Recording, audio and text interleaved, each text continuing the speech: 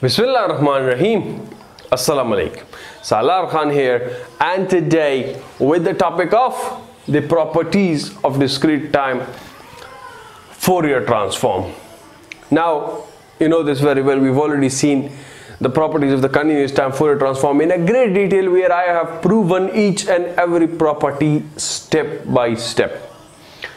Over here, I will not prove it. I will not prove a single property. Why? Because it is exactly the same as it was in the continuous time case.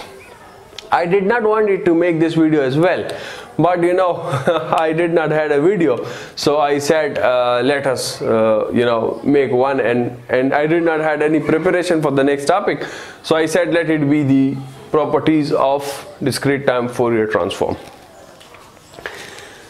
And the other major thing is that in the Ramadan I also does not have that sort of stamina to make longer videos or make 2 or 3 videos, so that is also a reason. Anyways, the next video, the linear constant coefficient differential equations video, I've already recorded, so you will see it next. Fine, the previous and the next I recorded together. So I would see if you have any problems, or if you want to have more examples or whatever. We've seen the book examples, but if you want more examples, so you can definitely comment. So I would try to make a video on examples. Or if we do not make a video, so anyways that would be covered in the assignment part as well, and I will also solve the paper then later on. So, and that would also have questions on this, so the examples would be covered. Anyways, coming to the topic of the properties of discrete time Fourier transform, these are the two relations for finding the forward Fourier transform and for finding the inverse Fourier transform. The first and the very most important property is the periodicity of it. So I'm not giving it a number, I am giving it stars. This is something different from the previous. Periodicity. And what does this periodicity property says? This says that if you have an exponential of e of j omega, so this would be equal to again what? X of exponential of j and omega plus 2 pi. So if in place of omega you have an omega plus 2 pi, the Fourier transform would be equal at the 2 points. Why? We already know this. We know that the Fourier transform is periodic with a period 2 pi, and this is what this property suggests. You can prove it for the formula by this formula. In place of g omega you put omega plus 2 pi, then you take omega multiple of 2, or let me write this one because this is a little this is not difficult. I'm not writing it because it's difficult or something. This is different in a continuous time case, that is why I'm writing. So if I have an exponential of j omega plus 2 pi, so this would be what? Have a look. So this would be a summation n running from a negative infinity to positive infinity. You have an x of n, you have an exponential of negative j wait, and n I missed. So yes, n I missed. Yes. We don't have an n over here. I did not miss it. We have it over that side. So it would be a j of 2 pi into n into an exponential of negative j omega n.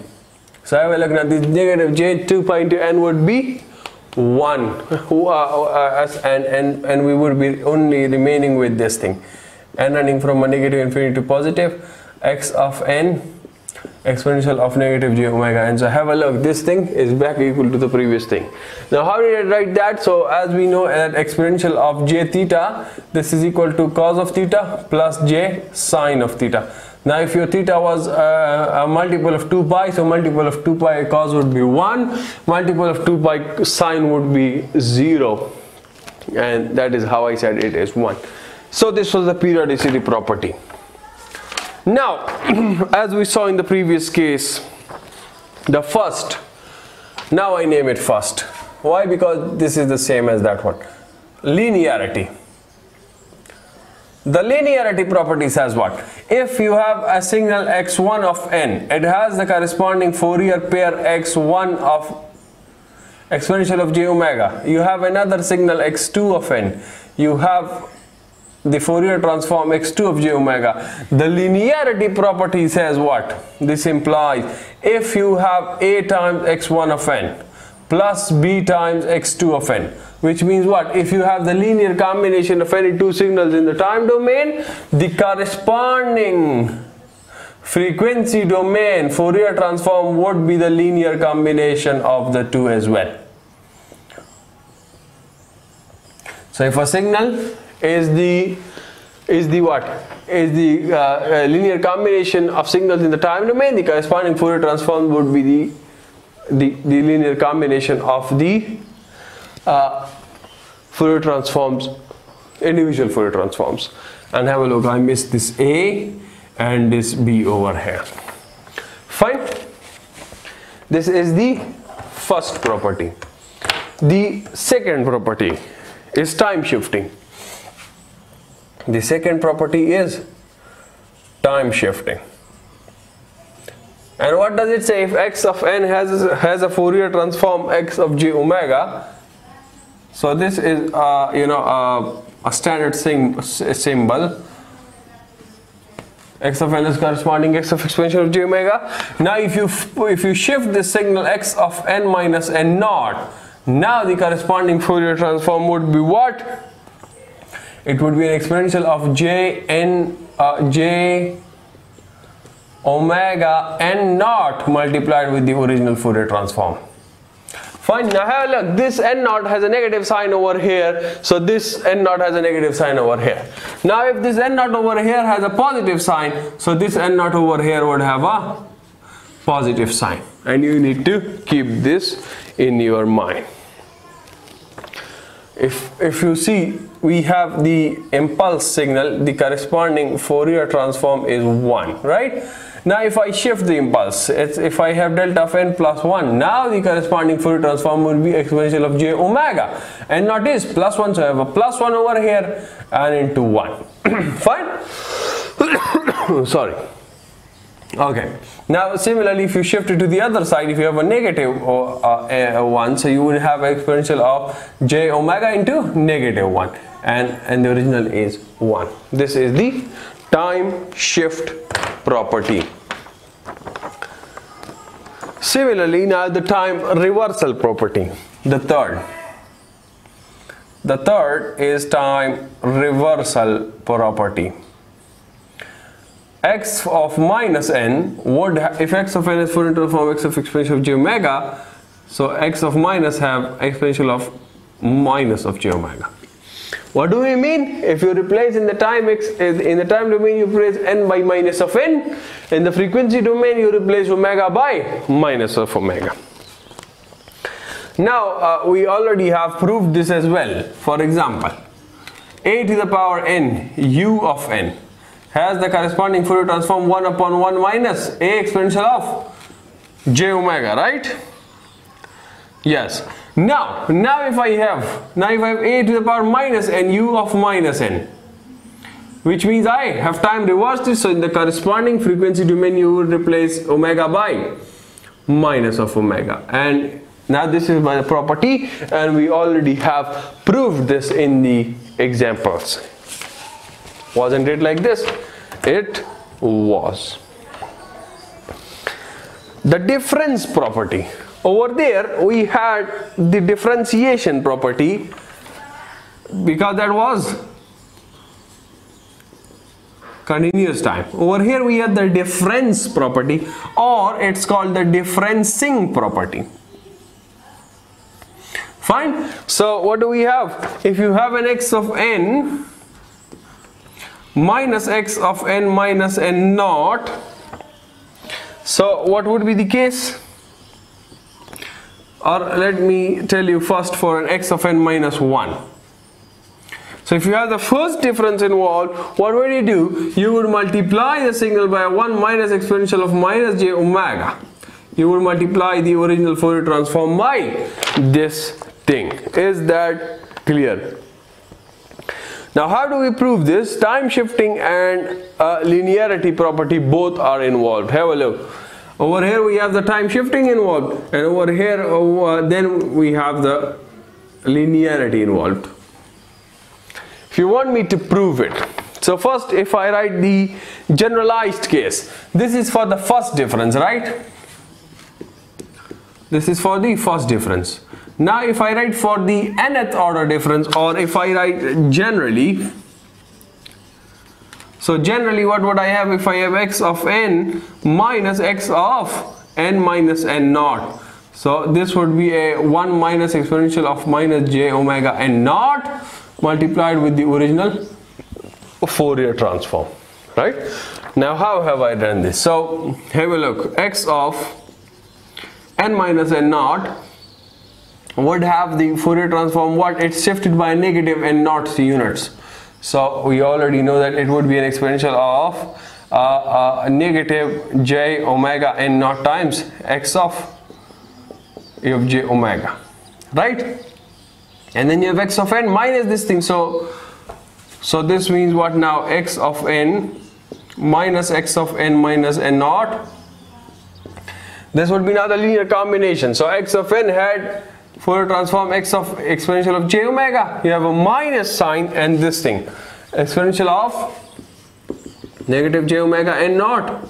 So exponential of j omega. You take exponential of j omega common, 1 minus exponential of negative j omega n naught into this thing. So this is the thing, right? Okay, sorry. The next is the accumulation property. The next is the accumulation property. Accumulation, and that is the discrete time equivalent for integration. If I introduce a variable k running from negative infinity to n, x of k, this would have the corresponding Fourier transform what? So have a look over there, you multiplied the Fourier transform by some factor, so the accumulation is opposite to differencing, so you would have to divide over here by that factor, right? Isn't it like this? It is j omega. Now we don't have n naught over here, right?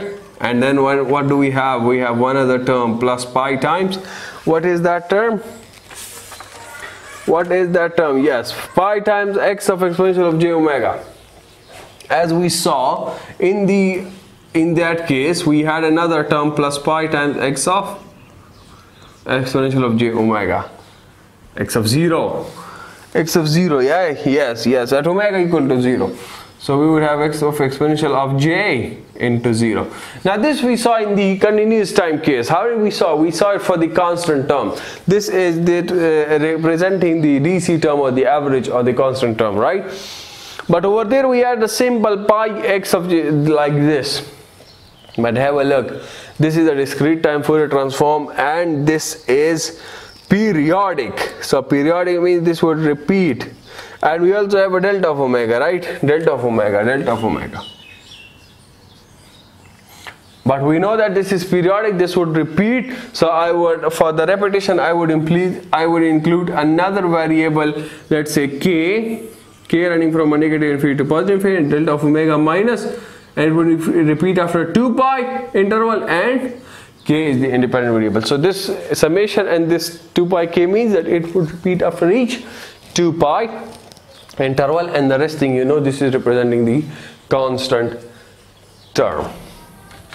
Isn't it like this? It is. Expansion property. The sixth is expansion property. And what do we have in the expansion property? As we had scaling in the continuous time case, right? So if we have an x of n upon k, so the corresponding Fourier transform would become x of exponential of jk omega. So it means in the time domain, if you divide something by a factor k, in the frequency domain it would be multiplied by that factor k. And this is the expansion property. But what effect would this property have? This property will have the effect that the period would change. Now this would not be periodic over the interval 2 pi, right? This would now be periodic this I'm talking about the Fourier transform, right? With period equal to 2 pi upon k. And you understand it, why have I written it like this, right?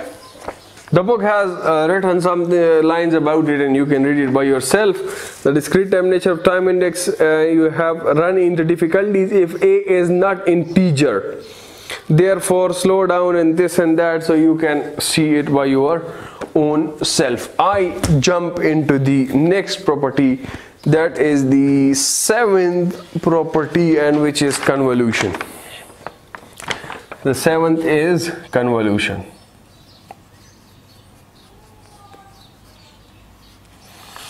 Okay, now what does this say? Convolution is a time domain, which means if you have a signal x1 of n and it's convolved with another signal x2 of n in the time domain, so the corresponding Fourier transform in the frequency domain would get multiplied. This you know it. So you would have an x1 of exponential of j omega into x2 of exponential of j omega, right? If you want me to have an example, do you want me to have an example? Okay, let's say I have x of n, x1 of n is 1 upon 4 to the power n u of n. x2 of n is 1 upon 2 to the power n u of n. So have a look. Now x of n is a signal that is obtained from the convolution of these two, and the corresponding Fourier transform for the new signal x of n is unknown. So have a look. What can you do? You can take the convolution of the two, right? You get a signal in the time domain, and then using this equation you can find the Fourier transform. Isn't it like this? But can you do it that way? Yes, maybe you can do it, but I cannot do it that way, of course. And the properties I'm sorry, the properties are for people like me who cannot solve these mathematical things. So what can I do? If I look at the signal, so I know the Fourier transform for this signal, I know the Fourier transform for this signal, and if this signal is the linear, if the convolution of these two in the time domain, so the corresponding Fourier transform we were multiplied, right? We know that from the basic formulas that a to the power n u of n, and we've just written it over here. This a to the power n u of n is 1 minus a times exponential of a positive j omega. Positive j omega? Yes. So which means that if I write it over here, x of exponential of j omega would be 1 upon, for the first one we have like this. In the first one my a is 1 upon 4, so I would have 1 minus 1 upon 4 exponential of j omega. And for the second one I would have 1 upon 1 minus 2 exponential of j omega. This is my answer. Now have a look. Let me tell you one thing. What do you have? If you simplify this into some simpler form by partial fraction, and then you find the values of a and b, and then you imply the inverse Fourier transform, a basic relation, so you could also have the value of x of n. If the value of x of n was asked, let's say the Fourier transform was not asked. So if you would go for the convolution, it would be very time consuming and very difficult. So by using the property you can do what? You could directly state this Fourier transform by simplifying through partial fraction, taking the inverse Fourier transform directly by just looking at it, you can find the x of n as well. So this is what the properties are. So let me write it. Also, by partial fraction, x of n can be found, and let's say this x of n is your homework. So I know you would not do it, but give it a try at least. Give it a try, please. That's it for property number 7, and I don't have space, so let me remove the board first.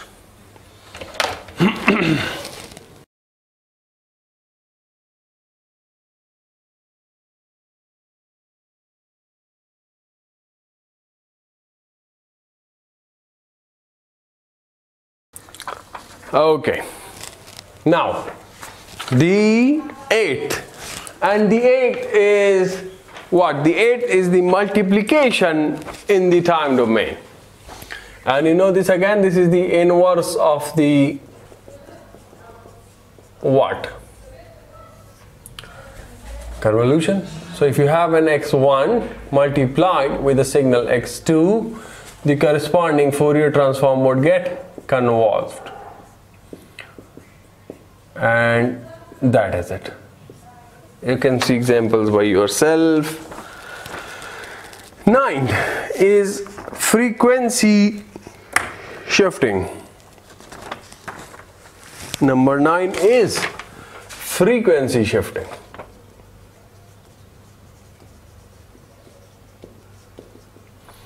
So if I have a signal x of n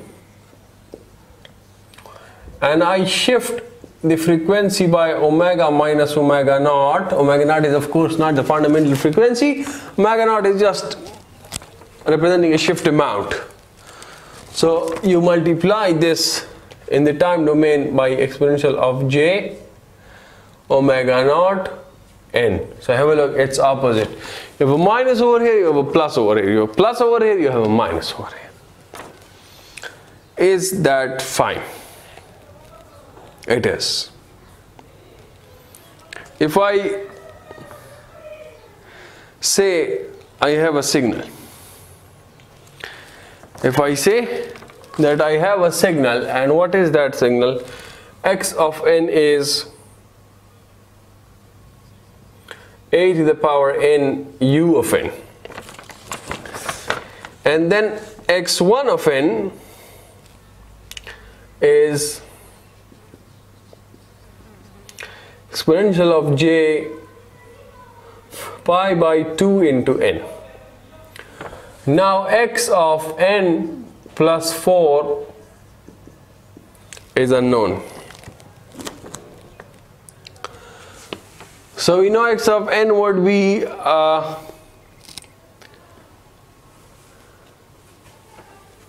wait. So I was getting confused, and the point is that this was multiplied with this, and the corresponding Fourier transform for this was unknown.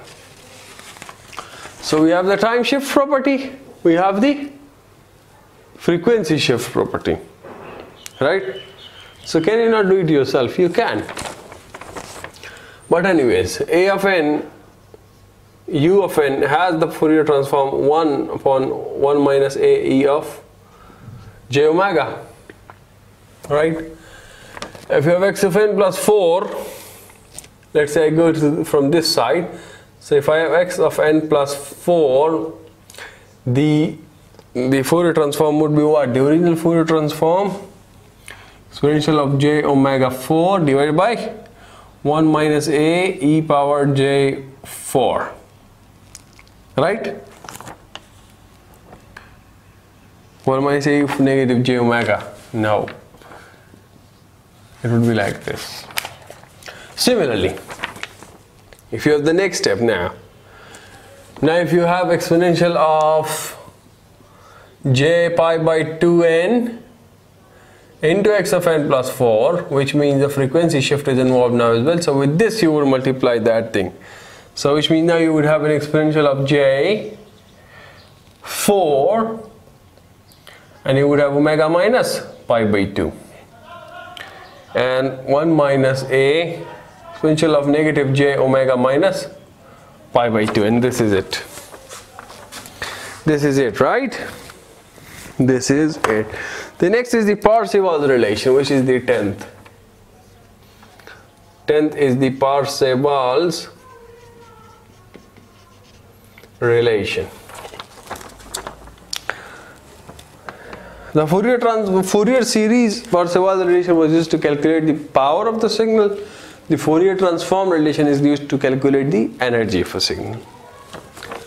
The energy contained in a signal x, we know it's equal to n running from a negative infinity to positive, the magnitude of x of n whole square, right? you can equivalently calculate it by the Fourier transform.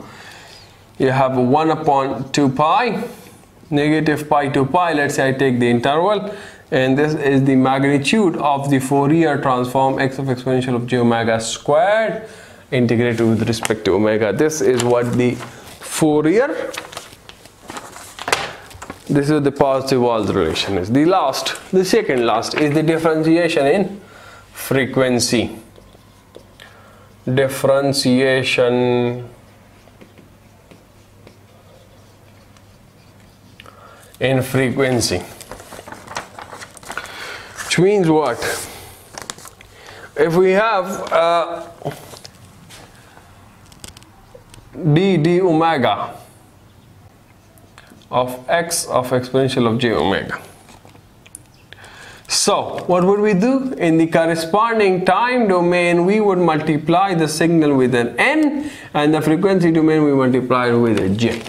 This is what the differentiation property is.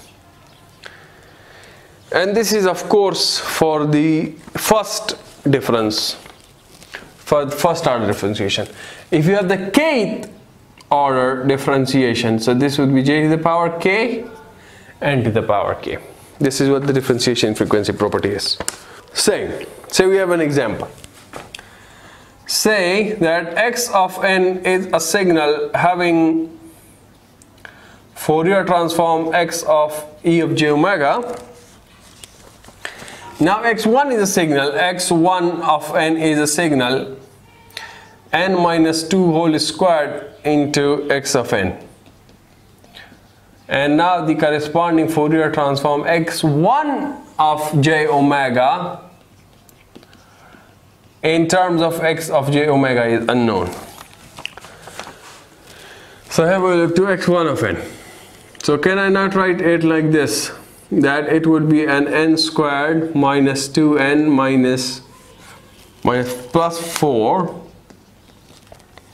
times x of n, and which could be written as n squared times x of n minus 2n times x of n plus 4 times x of n, right? Now for n squared times x of n, what would we have? For n squared times x of n, then we would have, now I'm talking about the corresponding Fourier transform x of e of j omega, n squared, so it would be having j squared, and the second derivative of x of j omega. Then a minus 2 is constant, so a minus 2 we would write over here. For n times x of n, what do we have? This is n to the power 1, so you have j times the first derivative of this. And then finally plus 4 is a constant, so 4 I would write first, and then for x of n, the Fourier transform is x of exponential of j omega, and that is it. That is it for these properties. Fine. Now let's say I talk about the duality property, but in a little bigger picture. The duality property, and this is property number 12. And what is that bigger picture? So let me write it down from the book, and I will give this part of the video a little speed, and I will write all the relations, and then we will discuss it one by one. Okay.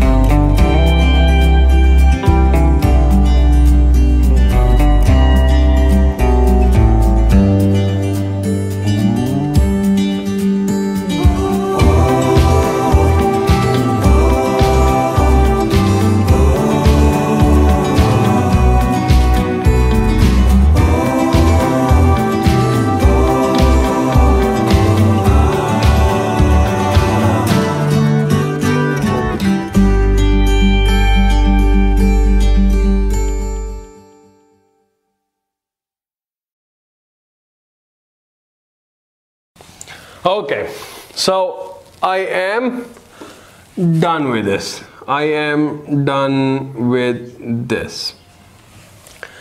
Do you know what have I written? You know it basically, right? You know it. I have written all the relations. I have written all the relations of the Fourier tool. The general Fourier tool. We have the Fourier series, we have it in the continuous time, we have it in the discrete time. We have the Fourier transform, we have it in the continuous time, we have it in the discrete time. For each, we have the synthesis equation, we have the analysis. We have synthesis, we have analysis. Synthesis, analysis equations. We talk about duality now. The duality is in between the synthesis and the analysis equation. Now I have forgotten which one of these is synthesis and which is analysis, so you know one is analysis, one is synthesis, right? Anyway, the duality. If you see over here in the first case, so the time domain is continuous, whereas the frequency domain is discrete. Whereas the time domain is periodic, but the frequency domain is aperiodic. So, can they match? No. So, duality exists over there? No. So, in the continuous time Fourier series equation, we have no duality. We have no duality. The discrete time now. The discrete time Fourier series. So, have a look. The time domain equation is discrete. The frequency domain is discrete. The time domain is periodic, the frequency domain is periodic, so which means they can be matched together. So, yes, duality. We have duality in this case. Fine. The continuous time Fourier transform. The time equation is continuous. What was that? That was a B. It scared me. The time domain equation is continuous. The frequency domain equation is continuous. The time domain is aperiodic, the frequency domain is aperiodic. So can we have a match? We have a match, which means we have yes duality. And finally the discrete time Fourier transform. So have a look. The time domain is discrete in frequency and the frequency domain is, the time domain is discrete in time and the frequency domain is continuous. Whereas the time domain is aperiodic and the frequency domain is periodic. So do we have a duality? So we cannot have duality. We cannot have. So no duality. But have a look one thing. The continuous time Fourier series and the discrete time Fourier transform, they have a duality together. How is this? So have a look. The time domain in the Fourier series is continuous, whereas the frequency domain is Fourier transform is continuous. The time domain in the Fourier series is periodic, whereas the frequency domain in the discrete time is periodic. Similarly, the frequency domain over here and the time domain over here. Frequency domain is discrete, over here time domain is discrete. Over here frequency domain is aperiodic, over here the time domain is aperiodic. So which means the continuous time Fourier series and the discrete time Fourier transform together have a duality. Is that fine? So the four first we discussed individually and the last is for the in between these two, the continuous time Fourier series and discrete time Fourier transform. So that is it for the properties. That is all about the discrete time Fourier transform. See you in the next lecture very soon, inshallah. Till then, take care of yourselves and everyone around you. Do remember me in your prayers. Goodbye.